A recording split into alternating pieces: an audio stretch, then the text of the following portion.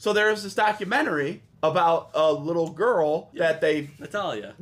You watched it? Yeah. Yes, it's great, right? Well, it was great, then it became a bummer. Then it gets a real bummer when you find out it was just child abuse. But anyway, I diagnosed that right out of the gate. I didn't even need to look at her teeth.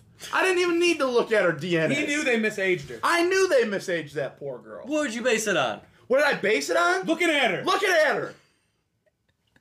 If I could have done an interview... You probably think she is an adult, don't you? They should have brought me in. I would have had this thing solved day one.